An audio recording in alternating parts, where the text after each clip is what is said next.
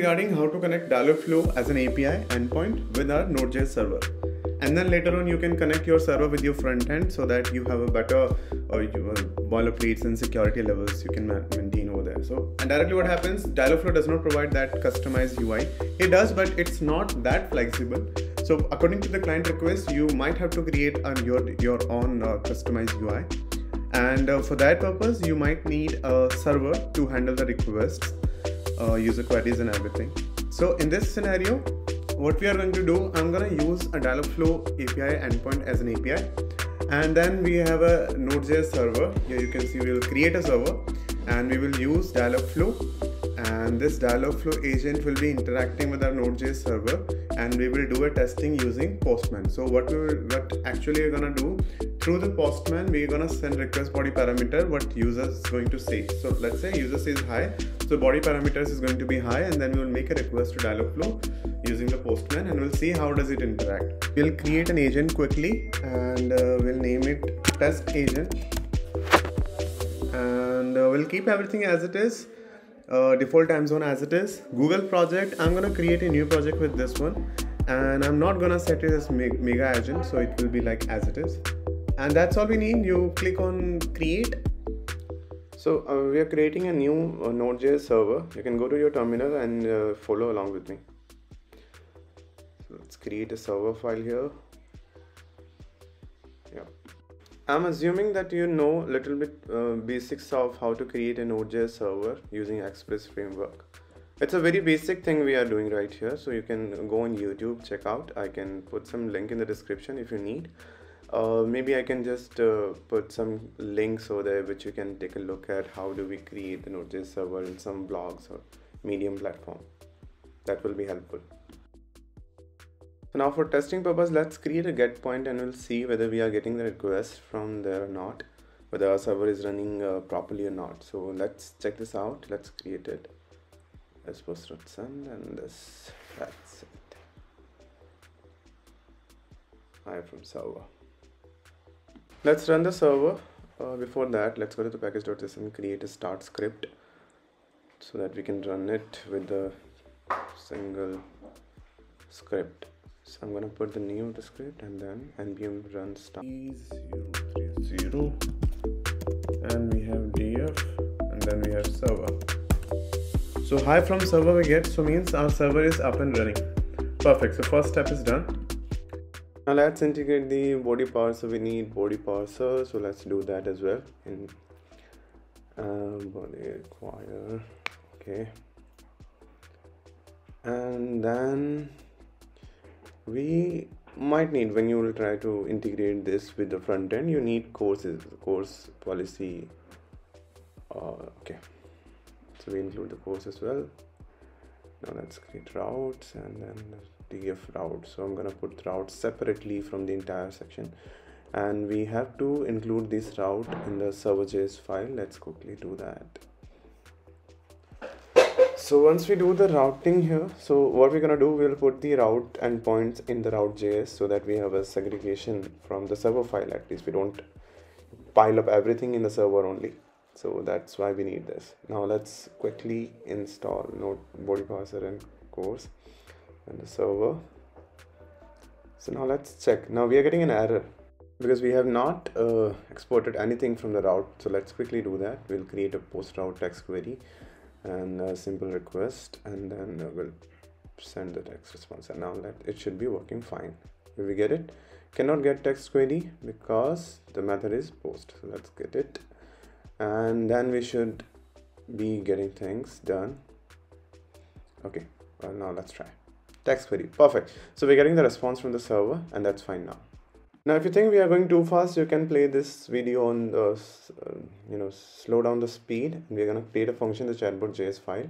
Basically we are going to create two functions. One is text query, other one is event query, just to handle the text queries, and another one is. So what is the use of that? So if you'll go here, any chatbot, let's take an example of Eva, which is for this HDFC bank. So if I say any query here and I send it, so basically it goes to the server. It is in the front end, it goes to the server, goes to the NLP tool, whatever they are using. Let's say they are using Dialogflow. it goes to the Dialogflow server first, and then it calls out a function which could be anything to measure or to detect the intent of the customer.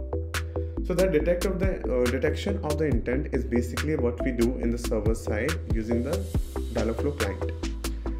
So next step is to create the Dialogflow client. So in order to connect with the Dialogflow, we need to create a Dialogflow client. That's what we need. So let's go to the npm package and install the Dialogflow npm package from there. And we'll see what else is required. So let's do the npm install. And along with that, let's require as well. Perfect. Now service account key, let's go to the GCP. Let's go to the Dialogflow, and from there we'll go to the project and we'll go to the GCP instance for this particular project. From here you can see, you can click on this and you come to the GCP project. Let's go and check the API and services whether we have Dialogflow API enabled or not. So let's go to the API services, search for we can search for Dialogflow API. Let's search for that and we'll see whether it's enabled or not. So it says it's enabled, right? So here, right here.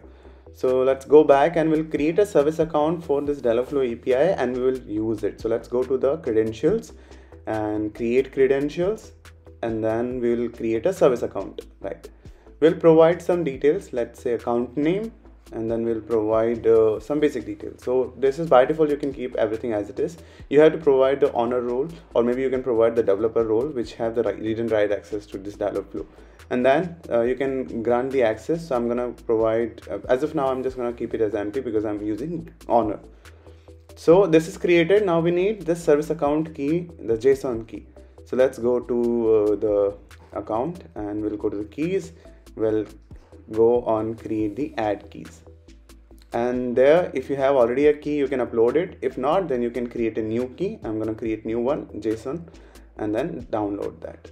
So we will need this file in order to connect our Dialogflow with our Node.js server. Just quickly check and let's just keep just take a look at this working. Yeah, it works fine. So now let's go to the terminal and we'll see that we have the key over here which has our data like Google project ID and a couple of other things. So in order to use those things, I'm gonna create this dev.js file. From there I'm gonna export a couple of things. So I'm gonna name it project Google project ID, and just for your instance I'm just taking these all things from that file which was downloaded. If you can see that test book which is there, so from there I took all these things. All I need is just Google project ID, private key ID, what else I need, Google private key and client email. All those things we needed from here, so we took that and we are providing that in the devkey.js. Now once this is done, what we need to do, we need to import that file here. So let's import it and we'll call it config, so that we will use that config file here. Now from moving forward, what we need to do is we need to create session client and we need to create session path. So session client is basically the Dialogflow client which we need in order to do the rest of the functionality. So we need to provide the credentials from the config file in order to create the session client or to initialize the client, like the way we do in the Firebase or any other cloud server API or the client in Twilio or in Firebase. So we need a couple of things. We need Google project ID. We are also providing, I've added two things, Google Dialogflow session ID and session language code. It's optional, but I'm providing so that I can use it. So we need the private key, we need the project ID, and we also need the session ID. For session ID we can use Google session ID which we have here. Perfect. And yes, what else? We need to use the credentials. So let's provide the credentials here. Yep. And client ID, client email, we need client email, and also we need the project ID. So sorry, yes, private key, or yes, just client email. And then we need the Google project ID which we have, the private key which we have, and we created that thing. Now we need to pass this credentials to the session client, so we're going to pass it from here. So we need project ID and the second argument as credits. Now let's go and check whether we have the client. So let's create that function, the text query function. Go in that, we'll create a session path. In session path we need to provide the project ID as well as some session ID. Just for the each and every individual user we need it separately. The session path should be different. That's why we are using the text and the user ID just to make it a separate individual for each and every user. So once we create a session path, and then we create the request object quickly, and it has a particular format in order to in which we have to create it. So we have to make sure that we are following that format for the request object. So what we need a user text, we need language code, that's optional, we are providing it. Couple of more options we can provide, but I'm not going to do that. Let's quickly create the function detect intent and pass this request object to that, and we're going to call it response. I'm going to make a await call session client dot detect intent, and we're going to pass the request in that. Once we do that, we'll be getting some response, and let's console the response here for now, and we'll see what happens in the console, and also put a catch just in case we have any error. So let's also call that console.log error, and we might wanna, for now we might wanna return something here from here as well. We'll return the response. I'm gonna return that we have done this thing. Okay, so let's return everything from here. Okay, that's fine. Now since we are printing that user ID and everything, so what we need to do, we need to export this function as well, the text query function. So we're gonna export this function from here, and we'll import it in the route file, and where we have the line number 7, we will use that function chatbot.textQuery. In text query we're gonna pass the text as well as user ID, which we are gonna pass from the request body. Yeah, perfect. Now since everything, let's put a console.log, and then we'll print what is coming for the in the results. Everything is at its place. We return the error from here. Yeah, and instead of text query in the return, okay, that's fine for now. That's fine. Let's now run the server and see what happens. Okay, everything is fine for now. Let's comment this. Let's run the server, and when we run the server, everything is fine. Let's go to the postman and put that URL here, localhost 3030, and that is our endpoint. We provide a text query JSON body, and we're gonna send the text as well as we're gonna send the user ID. So let's send the text as well as user ID. For now, user ID is just Tej and some random things. Perfect. Now let's hit it, and you will see could not get response because I'm facing an error, and this error is because maybe I didn't pass the body parser, so I need to pass that. So yes, I need to do that. Okay, let's now again try this. Okay, I'm getting an error. So this is because of the credentials. We need to pass the credential as it is, not the credits. My bad. So when I run this, I get a response. You see in the response I get a proper things. So let me just slow it down for a while.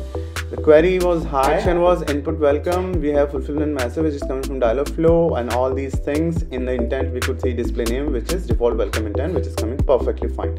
If you want to go check over here, we can create a new intent. We'll do the testing for that. Let's go.